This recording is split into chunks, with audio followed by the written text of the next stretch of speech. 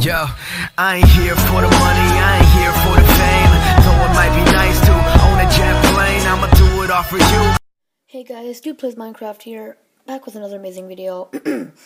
So today guys, I'm going to be teaching you guys how to remove the SprinterMax bug off of iOS. Now there's tons of YouTube videos out there guys of how to remove the SprinterMax bug, but there are no iOS videos on how to remove it on iOS. So today I'll be teaching you guys how to remove it on iOS, just in case you do not know. The SprinterMax bug is a Minecraft Pocket Edition virus that it prevents you from playing Minecraft.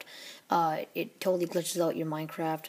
And so I will now show you guys how to resolve this and get rid of this. So first you're going to need like a Windows 10 or Windows 7 computer. What you want to do is you want to grab your device, plug it into your computer. Now you want to give it a second. It's going to load up that file. You want to just exit off that file. Don't worry about that. Then it's going to load up this. It's going to load up your iTunes. Now it's going to ask you for your password, so just type that in. So you just want to type in that, hit OK. Okay, so first off, so it loads up your files. You want to hit X on that, like I showed you. Then it's going to load up your iTunes. What you want to do is it's going to ask you your login. You're going to log into your iTunes. Then this thing's going to pop up over here, this little icon. You're going to tap this, click that, okay, and then it will take you to this screen. It says here, this is my iPad. Then what you want to do is you want to go down to file sharing here. Okay, then you want to click Minecraft. Now, it's still syncing, so I'm going to give it a moment to finish syncing, and you always want to wait until it's finished syncing before you do anything. But while it's syncing, I'm still going to explain what to do. So you're going to click on Minecraft, and then right here is all the documents on Minecraft. So basically, one of these will, I will pop up the file on screen right now to show you what it looks like and which ones to remove. I will tell you and show you in detail, but I'm not sure if I'll be able to get the photo or not. But if I do get the photo of it, I will pop it up on screen right now of what files to remove. So right here there will be like a file that will say like mod, or like it is a virus, but it will just say something like sneaky, so you don't know it's a virus. So say like mod or like Lucky Block mod, or whatever mod you installed, it would say something like Lucky Block mod.exe file, or it will say something like that. What you want to do is you want to click on that so it's highlighted like this. Then you want to go over to your delete button or your backspace on your keyboard.